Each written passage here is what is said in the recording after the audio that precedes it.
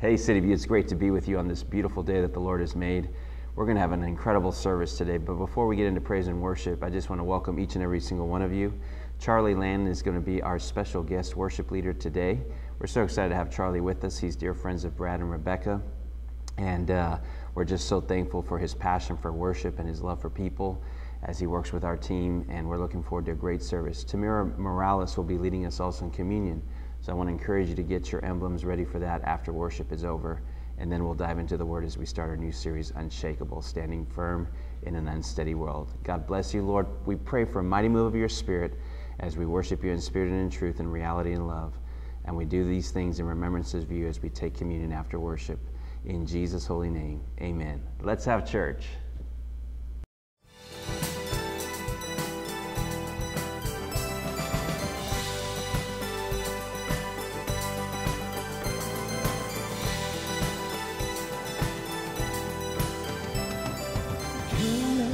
Worship our King.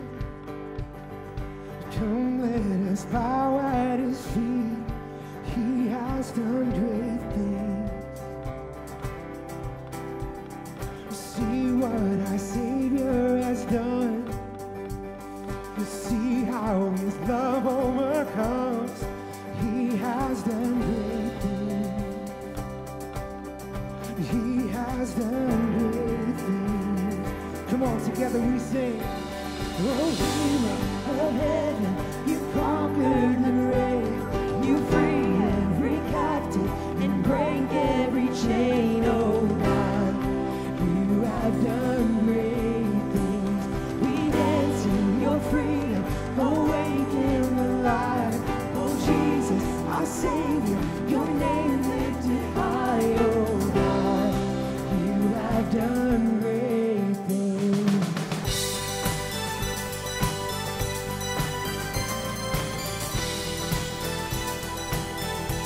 We sing, you've been faithful through every storm.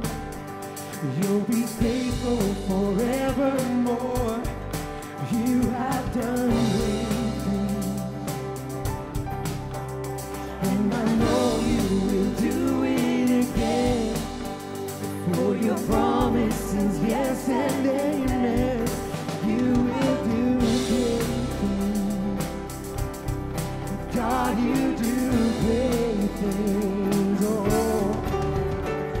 Oh, hero of heaven, you conquered the grave. You free every captive and break every chain. Oh God, you have done great things. We dance in your freedom, awaken the light. Oh Jesus, our Savior, your name lifted high. Oh God, you have done great things. Oh,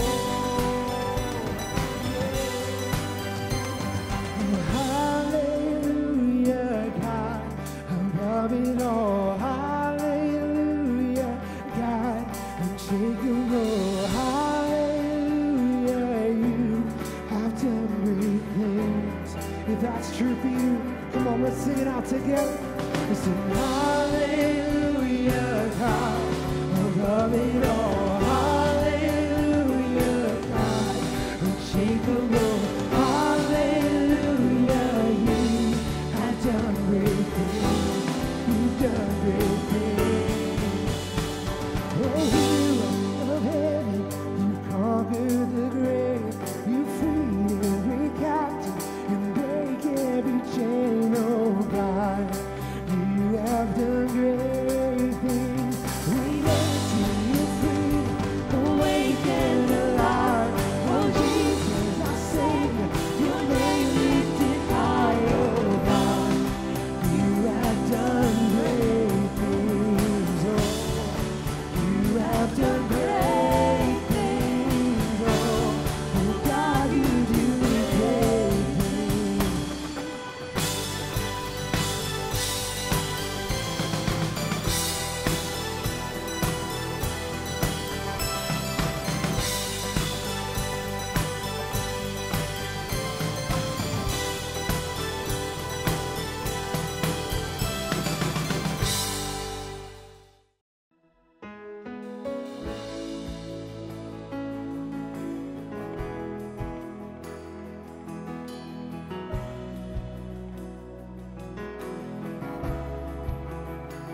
You are here, moving in our midst.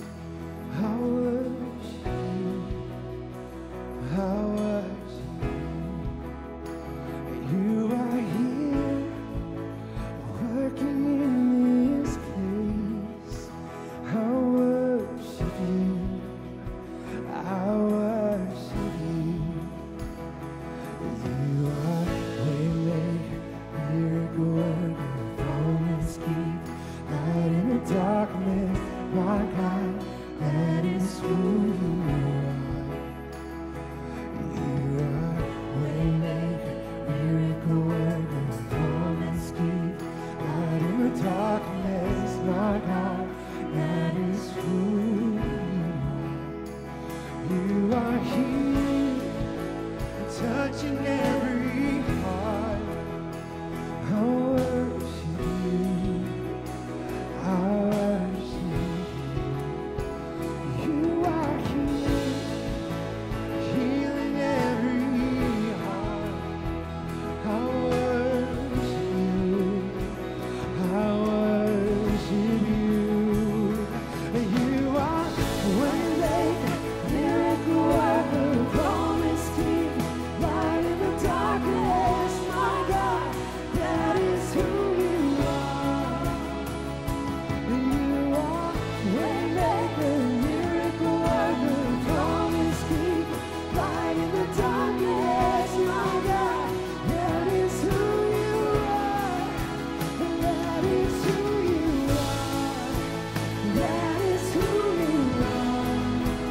That is who you are. That is who you are.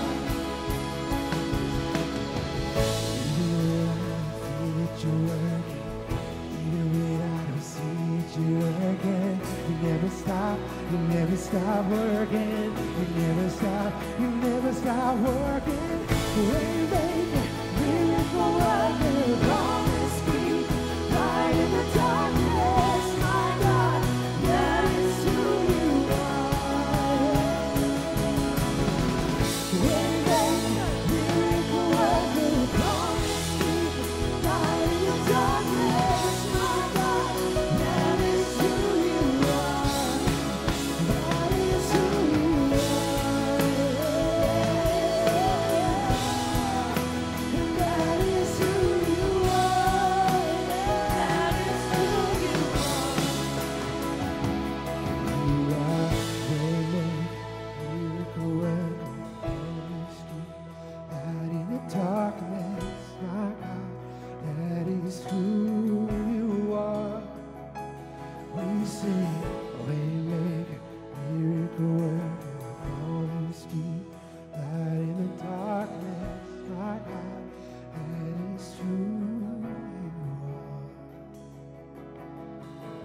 are. I would have to imagine for many of us, as we're watching this on our screens, it can feel like there's a lot of darkness around us.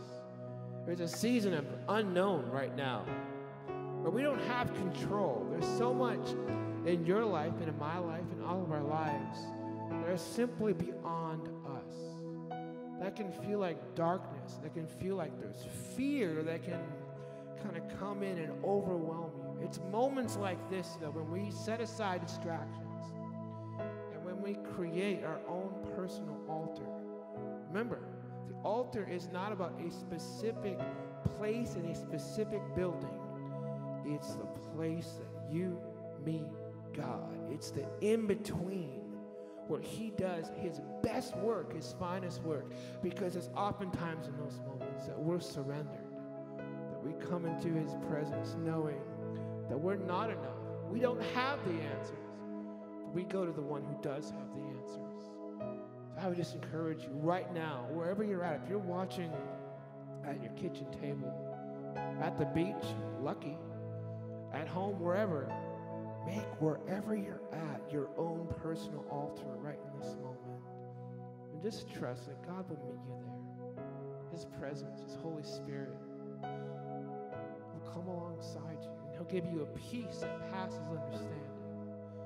He'll give you a joy that maybe you haven't felt since March 12th. It's okay. He has this. God's got this. There's nothing in this moment, in this season of COVID-19 that is surprising as the creator of the universe. But this is a chance for us to learn to trust, to learn to lean into his presence. So right now, let's just take a moment to pray together. Father, we thank you. We thank you for moments like this. That even when we don't see it, we know you're working. Even when we don't feel it, we know you're working. In and on every heart, on every family. We thank you for that. We praise you for that. We honor you, Lord Jesus. In our own personal altars, wherever they may be, God, we just pray that we would sense you in such a new and real and fresh way. Amen, amen.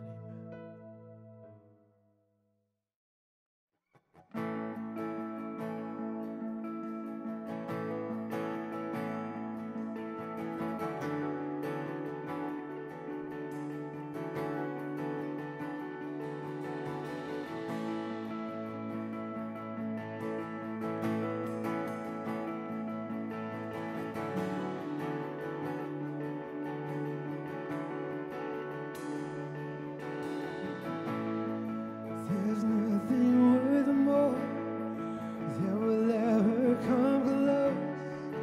Nothing can compare. You're our living hope. Your presence.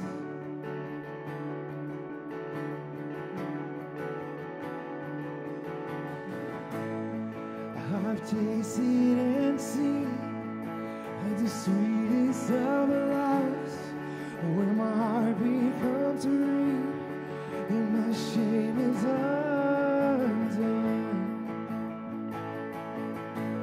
In your presence, Lord.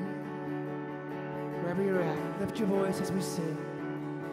Sing, Holy Spirit, you are welcome. Come let this place and fill the atmosphere. Your glory, God, is what our hearts long for. To be overwhelmed by your presence, Lord.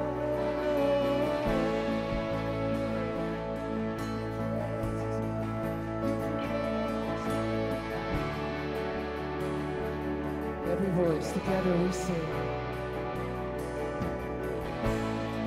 There's nothing worth more that will ever come close. Nothing can compare. You're our living hope. It's your presence. Oh, we taste and see. I've tasted and seen of the sweetest of lives, when my heart becomes free and my shame is undone. Oh, by your presence, in your presence, Lord. Come on, together we lift it up. We sing, Holy Spirit, you are welcome. Come flood this place and fill the atmosphere. Your glory, God, is what our hearts long for. To be overcome by your presence, Lord. Sing, Holy Spirit, you are welcome.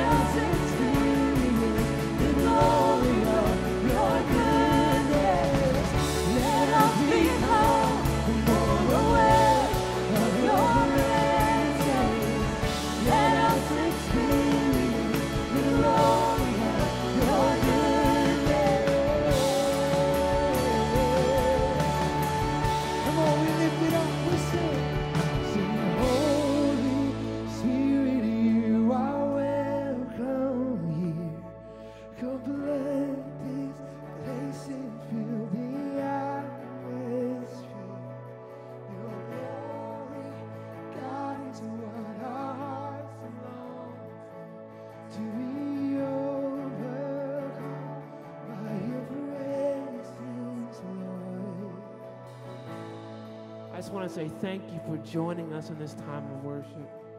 I know it looks different in this season, but keep leaning in. Keep leaning into his presence. He'll meet you there. He'll meet us there. In a few moments, we're going to hear from our lead pastor, Pastor Troy. Thanks again for singing with us.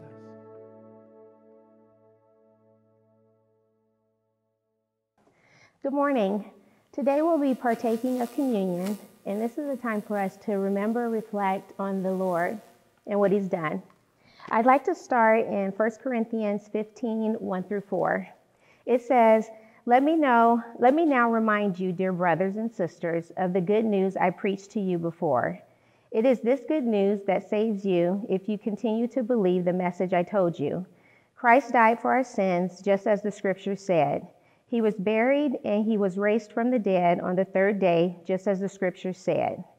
In Galatians 2:16, it says that we know a person is made right with God by faith in Jesus Christ. We know this to be true because if there was any other way for us to be made right with God, Christ would not have had to die. With that being said, communion is for any person who believes or trusts in the Lord Jesus Christ. It's always a good idea to examine ourselves before taking communion. I'd like to ask for a moment of silence while we examine ourselves before the Lord.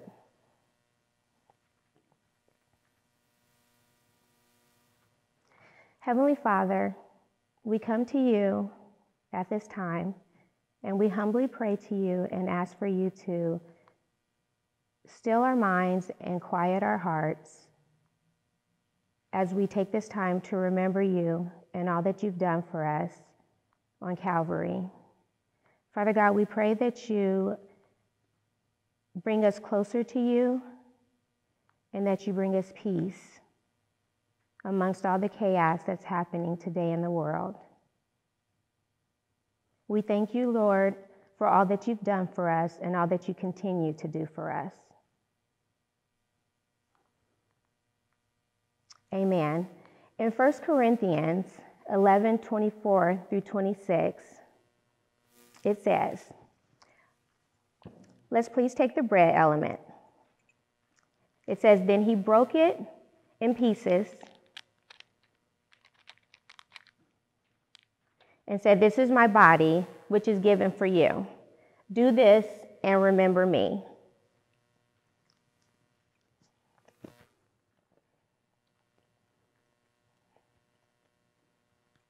In the same way, he took the cup of wine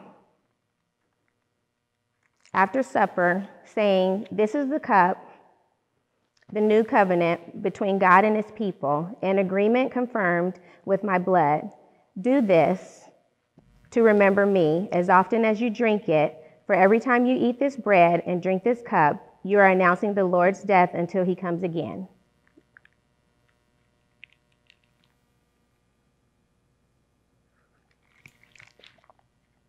Amen.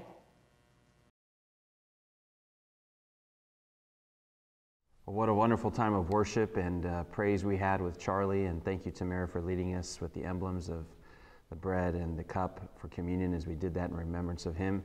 And today we start a new series called Unshakable, Standing Firm in an Unsteady World, as we talk about why the church can't be silent anymore or should not be silent anymore. I want to say thank you personally for the prayers for my brother. He is improving. He's still in ICU. He's still on the ventilator and so forth, but there are signs of significant improvement.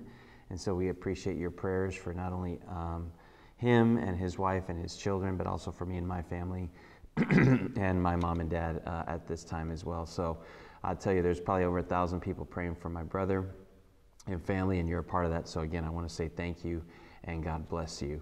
Well, as our country has been deteriorating over the decades, we've witnessed the destruction of many things in our culture today. We've experienced the destruction of the sanctity of marriage between one man and a woman, the removal of God's word from most public places and even prayer, the removal of the church being oppressed like it's being today during this pandemic, horrific racism, constant rebellion, and the continuation of blatant murdering of millions of babies through abortions. And in the middle of all of this, if the church is not careful, silence speaks volumes.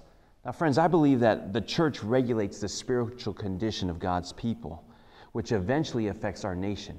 Now, Jim Garlow, a great pastor, once said there are approximately 364,000 churches in America.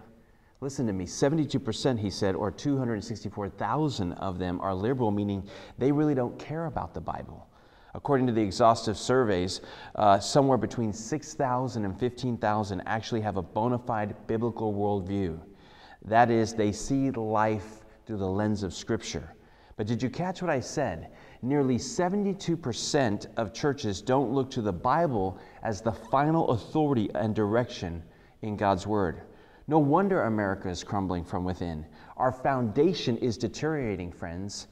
And we're living in a day where people want to be entertained in the church, and they want everyone to be happy. Pastors want to make sure everyone's happy and everything's fine, and because we don't want to step on any toes in fear that they might leave the church. But our culture in America might choose to ignore the murder of millions of babies in the womb, disrespect and want to defund the police, desecrate society, pillage and destroy the gender of identity of a boy and a girl, redefine marriage, support immorality and perversion, back ungodly movements. And while this happens, many churches and many pastors are supposed to keep their mouths shut on many of these issues that I just mentioned. But I want you to know, as your pastor, I'm not going to keep my mouth shut. And never should I. And us as a church, we should never be silent on the variety of issues that I just discussed. The Bible calls me as your pastor to be a watchman who cries out and sounds the alarm to a waking, sleeping giant called the Church of Jesus Christ. God has called me to speak the truth, even on tough issues, even on issues that you may not necessarily want to hear or would like me to speak about. Yes, we need to unite against sin. We need to unite against the works of darkness and call it out when necessary.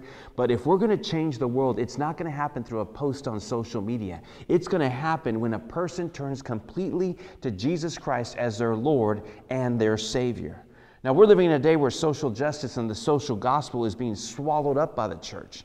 But if it's not properly explained, the difference of the two, which in this 9-week series we'll eventually talk about those things, it can become extremely dangerous because it removes redemption through Christ. And basically, the social justice and the social gospel is about what you do rather than what He's done. And I'm so thankful that we have a national day of prayer here in America. But more than a national day of prayer, what we need is a national day or a national week of repentance. Because racism is not the only sin that our nation is dealing with today, friends. At the heart of many churches today, people are dealing with frustration, people are dealing with digital fatigue, people are dealing with fear, they're dealing with anxiety, they're dealing with stress, they're dealing with attitudes. And if we're not careful, church, pastors and boards can be more worried about the finances of the church than they can about souls during this pandemic. But in the middle of all of that, when the church chooses to be silent, when the church chooses to be silent and not pray or repent, it can lead to shattered lives and depression. The great Ian Bounds said, and I quote, "When faith ceases to pray, it ceases to live." When faith ceases to pray, it ceases to live. Now, there are plenty of reasons to be upset as followers of Jesus Christ, or to protest, or to be frustrated. But where are the cries for prayer?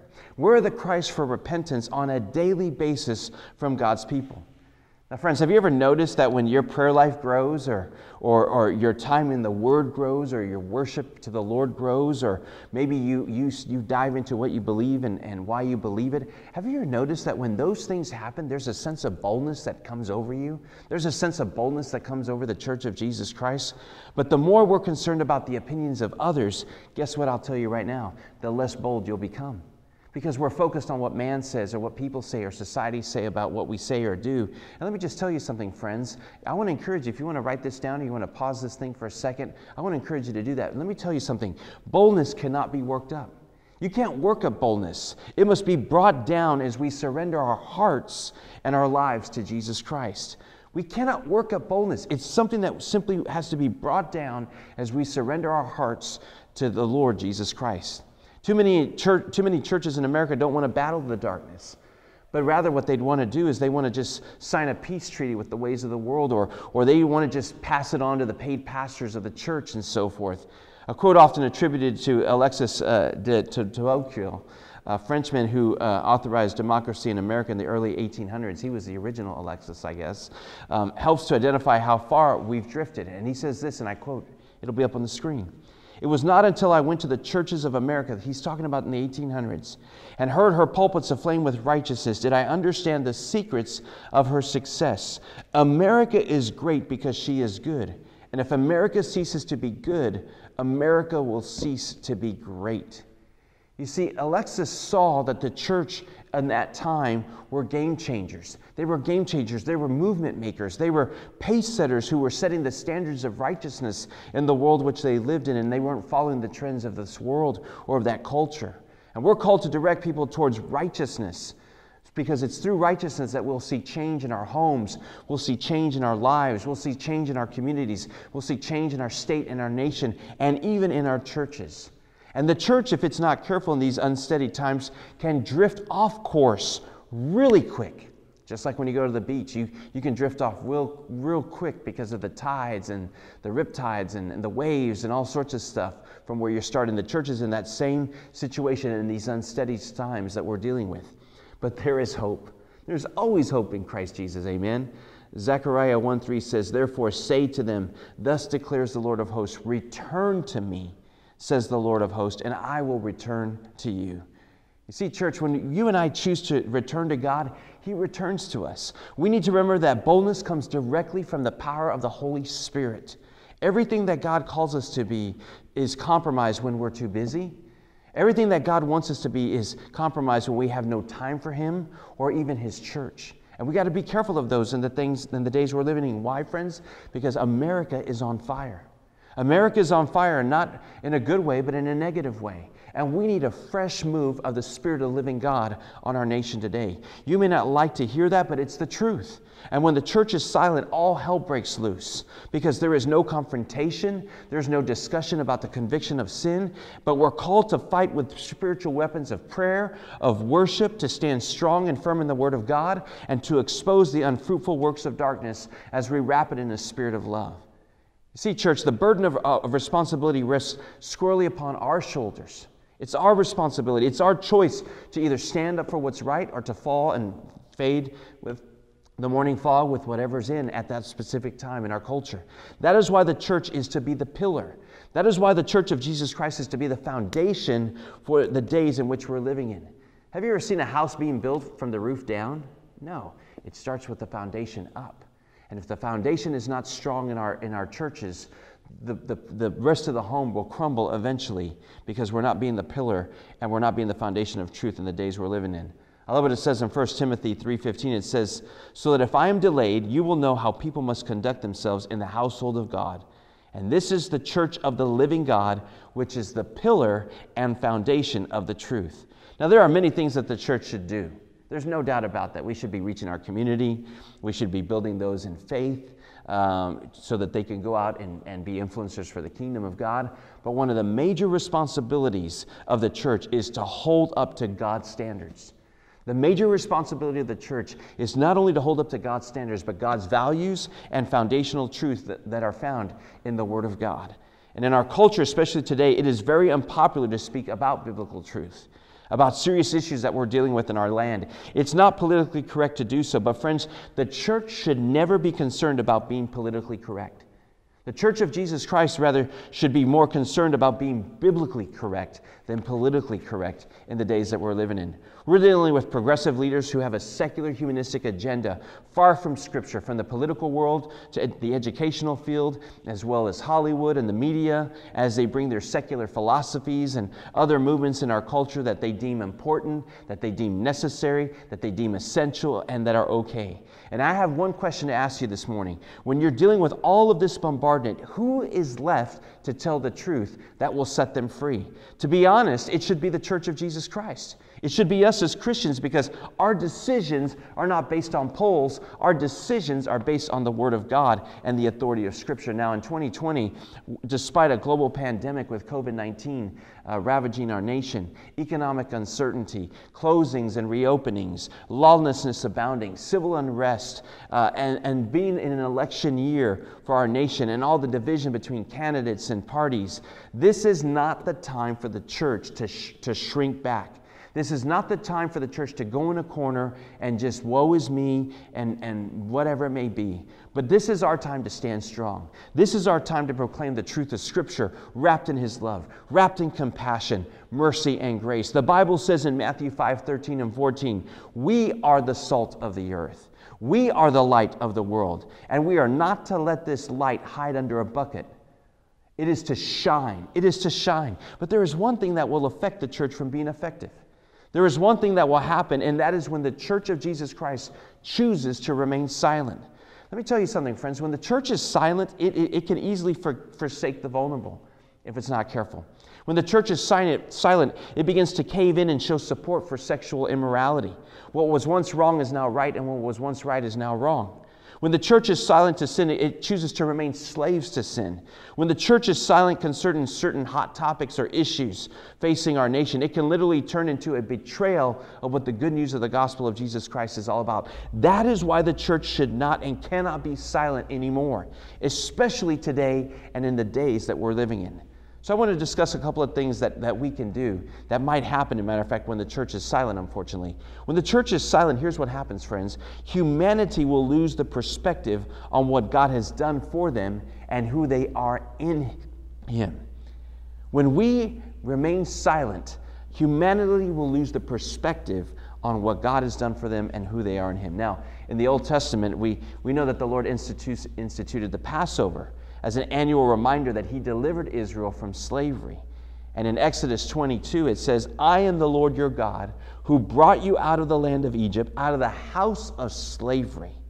Now, in the New Testament, Jesus instituted communion, which we just did as a church in remembrance of Him. And as a church, we received and partook in communion so that we can never forget the sacrifice, the ultimate sacrifice of why Jesus came to this earth. He came to this earth to die for our sins so that we would be delivered, so that we would be forgiven of our sins. And because of what Jesus did on that cross and 3 days later rose from the grave, we now can have a relationship with the living God through the gift of salvation in Him.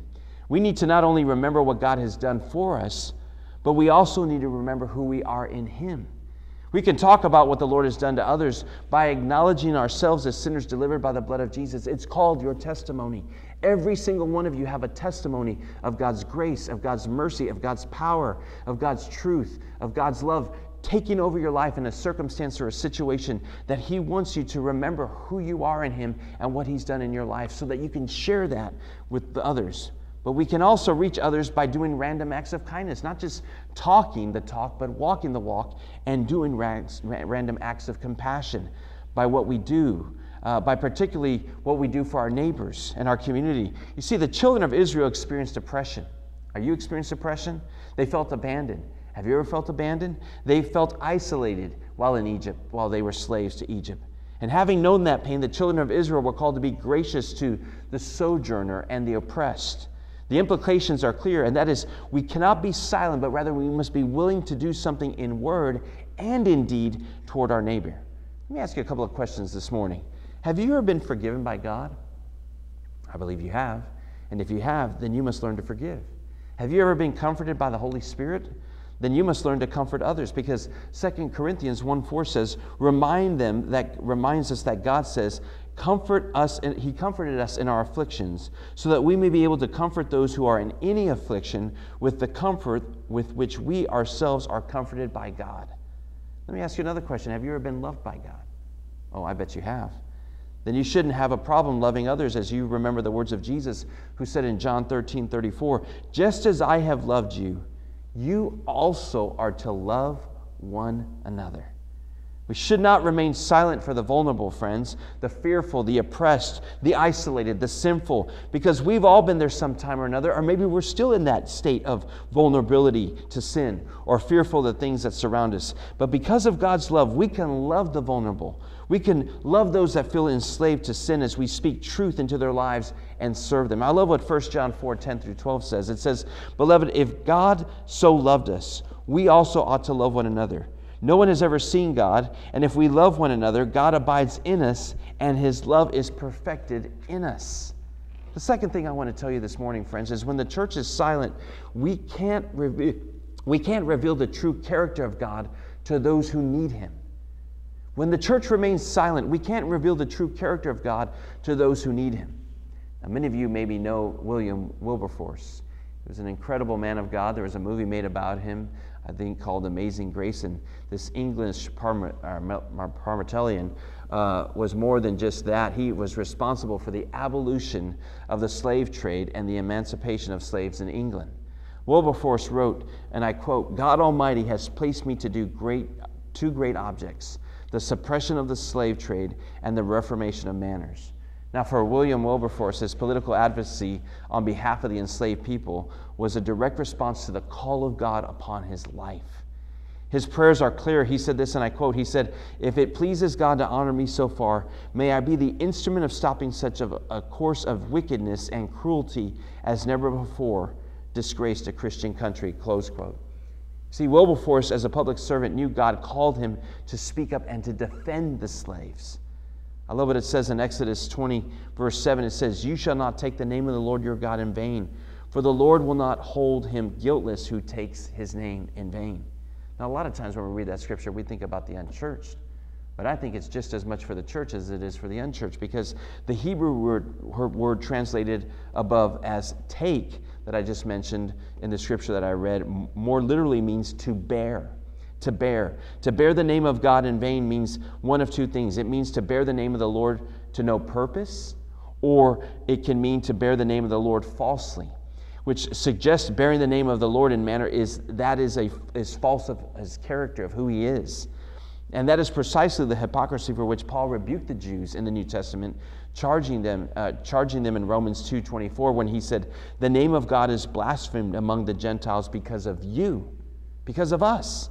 The question is not whether we will bear his name, but rather how will we bear his name in the days that we're living in? Are we going to remain silent? Are we going to go off to the corner? Or are we going to stand up for truth in the midst of persecution? Or I wouldn't even say we're in persecution. I'd say we're in oppression, but we're getting close to knocking on persecution like the church has never seen before. And one of the ways the world seeks to silence the church is to draw a boundary around our witness. They literally say, you can't go past this line. You can only stay in this box. These are your boundaries. Separation of church and state, whatever they want to use against us. And as these secularists suggest, they basically want to say God has no place in public affairs. And let me just tell you something. That is not true. And that is not right. Bearing the image of God faithfully in our days means at least two things. It means being clear that the Lord reigns over every affair of our life, and that he loves everyone, and that Jesus is willing to forgive all manner of sin in one's life. It also means that our lives reflect the character of God, like I said, towards the vulnerable, the oppressed, the lonely, the hurting with our actions and our finances, like helping those in need during difficult times, perhaps serving in some capacity in the church, maybe even looking into fostering a child or adopting a child who would otherwise be aborted or abandoned. Maybe it's extending Christian love to your community and the families and children around your neighborhood and who may be in crisis, or as we hold out Christ to them, not only in the one who forgives them of their sins, but also the one who is near to those who call upon his name. Why? Because our actions as a church faithfully bear the name of Christ. We are Christ ambassadors, friends. And on the other hand, a silent and complacent church not only fails to carry out the call of God, but it also bears false witness, basically declaring that the Lord is not in the end overly concerned about people. And if we're not careful, we reveal the true character of God to those who desperately need him when we're silent. When the church is silent, we can't reveal the truth of the character of God. That is why, the church cannot afford to be silent anymore, because our times demand it. Our history is compelling us to do something. Our future is depending on the Church of Jesus Christ. And most importantly is this: God is watching you and me. He's watching us. He's watching what we say, what we do, how we respond, how we react. And unfortunately, too many Christians are opting out of the decision to not be salt, to not be the light to our country, where literally morality is hanging by a thread, friends. If you don't see it, you're as blind as a bat. Understand, we are living in dark days like never before. And one of the best things we can do during these unsteady times, in the midst of the threats of sickness, in the midst of death, in the midst of financial uncertainty and societal upheaval, is we need to remember how great, We need to remember how good, we need to remember how strong and mighty and how faithful our God truly is, and we've got to share that with the world. We've got to share that with the world. And how do we do that? We show the love of God out loud through our actions. Through our actions. Have you ever heard someone say to you, let your actions speak louder than your words? Well, you know what, friends? In 165, there was a plague that swept through the mighty Roman Empire, kind of like in our world today and even in our nation, wiping out 1 in 3 of the population during that time. It happened again in 251 when 5,000 people per day were dying in the city of Rome alone, in one city. Those infected were abandoned by their families to literally just die on the streets. The government was helpless. The emperor himself succumbed to the plague. Pagan priests fled their temples where people had flocked for comfort and explanation. People were too weak to help themselves. If the smallpox did not kill you, hunger and thirst and loneliness would in that process. It almost sounds like what we're dealing with today. The effect on wider society was catastrophic, yet following the plagues, the good reputation of Christianity was confirmed, and its population grew rapidly. Why is this, friends? Because Christians did not come armed with intellectual answers to the problems of evil. They did not enjoy supernatural ability to avoid the pain and suffering that they were experiencing as well. What they did was they had water, they had food, and they had the presence of the Almighty God and their presence as well in the midst of those circumstances. In short, if you knew a Christian, you were statistically more likely to survive during that day and age. Did you know? Can you believe that? That it was the church that helped Rome during that time in the days that they were living in. And if you survived, it was the church that offered you the most loving, the most stable, and the most social environment. Church, we've got a responsibility. We've got a work to do. And I know we are doing it. But to whom much is given, much is required. And we have to step up to the plate like never before. This is not the time to be silent. This is the time to shine the love of Jesus Christ through our actions. It was a simple conviction of normal women and men that what they did for the least of their neighbors, they did it for Jesus. Every head is bowed and eyes are closed in this holy moment as we wrap up our time together, friends. And I want to encourage you to join us next week as we talk about the cancel culture and what Jesus has to say about that and what the Scripture says about that too. But as our heads are bowed and our eyes are closed, I want to ask you a couple of questions before I pray for you. Are you willing to be bold for Jesus in these days? And you say to yourself, Pastor, I want to be bold. I need to be bold. But you need the power of the Holy Spirit to help you. Then I want to pray for you today. Secondly, are you willing to shine His love to others? Not just in word, but in deed. And maybe that's your desire. And maybe you just need God to fill you with more of His love. Because His love casts away all fears and doubts. His love, never fails. It sticks closer than a brother. And you need that perfect love of God in your life. Are you willing to remain truthful to His Word? Are you willing to dive in and to search what the Scriptures say about certain things and not just be swayed by social media or popular opinion or whatever it may be, or liberal theology or whatever it is that is surrounding you and trying to choke the authentic Word of God, the authoritative Word of God out of your heart and your mind and your body? Is there a certain sin in your life that you need to repent of or desire for the Lord to deliver you from? Tell Him what it is right now. Maybe you struggle with anger or frustration or anxiety or depression, or you're dealing with other circumstances of lust or certain things that are just surrounding you. Father, I pray that those things would just become shadows in the likes of your presence right now in the name of Jesus, that you would deliver your people right now. Maybe you don't know Jesus as your personal Lord and Savior, and today you want to rededicate your life to Him maybe, or you want to give your life to the Lord for the very first time. I want to pray for you right now. But maybe that's where you're at right now, and you're in your home, or you're listening in your car, or wherever you may be. Just make that your personal altar right now and cry out to God. And so, Father, right now we come to you, and Lord, we pray for boldness in your church like never before.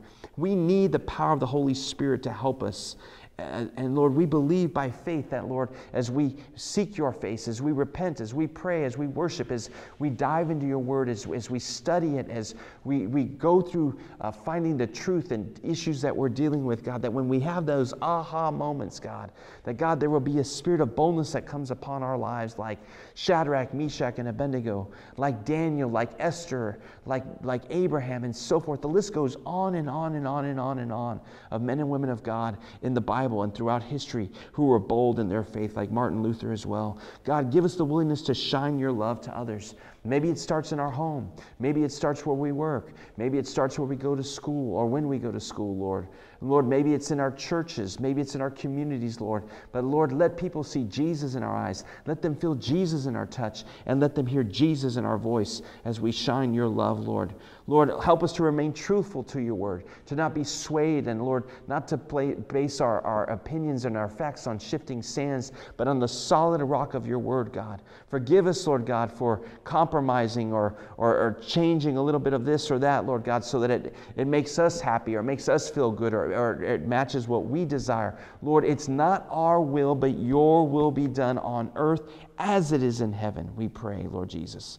And for those that are dealing with certain sins in their life, Lord God, and as they're repenting and they're crying out for deliverance, God, deliver your people. Deliver them just like you delivered the children of Israel out of the bondage of Egypt, out of the shackles of slavery, Lord God. Deliver them from the slavery of sin, Lord, and the things that are holding them down from first, second, third, and fourth generation. In the name of Jesus, we break off those curses and we pray for divine healing and divine restoration in their lives. And for those that want to give their life to you or rededicate their life, just repeat this prayer with me. Say, Jesus, forgive me of my sins. Cleanse me from all unrighteousness. I admit I'm a sinner, but Jesus, I believe you died on that cross and you rose from the grave, and I confess you as my Lord and Savior. Friend, I want to tell you, if you did that, you made the greatest decision in your life. So, Father, as we wrap up this message, this is not the time for us to be silent, but this is the time for us to be bold, for the Lord our God is with us as we speak truth, wrapped in compassion and love. In Jesus' name we pray. Amen. Hey, thank you for joining us today. I want to encourage you, don't turn us off yet. You've got a Monty the Magnificent who's got some things he wants to say to you. And then I have a giving living moment that I want to share with you as we receive the tithe and offering, or you give sometime today or even this week. Love you. Have an outstanding day. God bless you.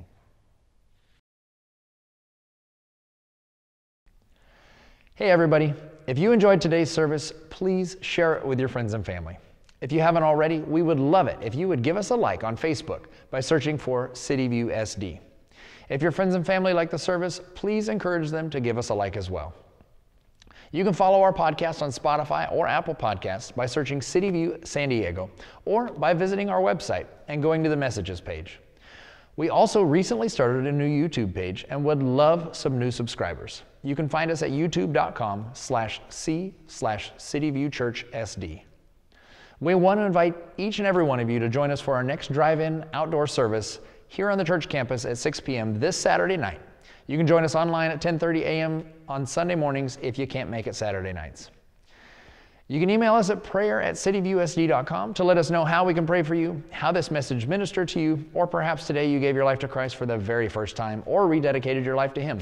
If you did, we have a free gift for you called One Little Yes Can Change Your Life. Just email us at prayer@cityviewsd.com or call the church at 858-560-1870 to let us know you made the greatest decision of your life today. One last thing, there is a quick reminder that you can give 3 different ways to continue to help support God's church and the kingdom.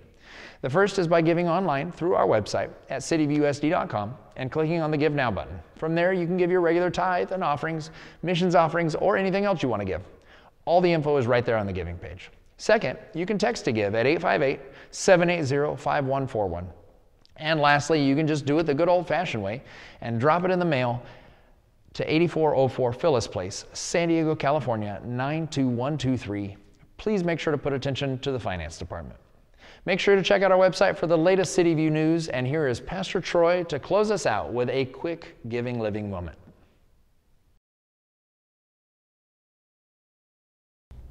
As we continue to worship the Lord through the giving of our tithe and offerings, I'd like to share something with you in Matthew 6:19 through 21. It says, "Do not lay up for yourself treasures on earth where moth and rust destroy and where thieves break in and steal, but lay up yourself treasures in heaven where neither moth nor rust destroy and where thieves do not break in and steal. For where your treasure is, your heart will also be." Now, money is a part of our earthly treasures, but God is not after our money. He wants our heart. He knows our heart flow. When our hearts flow, there's our treasures. When we invest our treasures in His kingdom, our hearts will be there too. There's a safe place for your heart and your treasure. In City View Church, as we give of our tithe and offerings today or sometime this week, understand that this first Sunday of a new month, God has incredible plans in store for you and your loved ones, as well as His church. I'm so excited what God is doing here at City View. I want to thank you for being faithful, and if you haven't started in the habit of giving, I encourage you to start today as you watch God do something supernaturally in your life like never before. So let me pray for you as we close out our online service today, as you give through the various means of giving this today or sometime this week. God, we thank you for this opportunity for a wonderful service. Lord, help your church to not remain silent, but to show your love, to speak truth, and to walk in integrity, Lord God, and to humbly walk before you and others, Lord.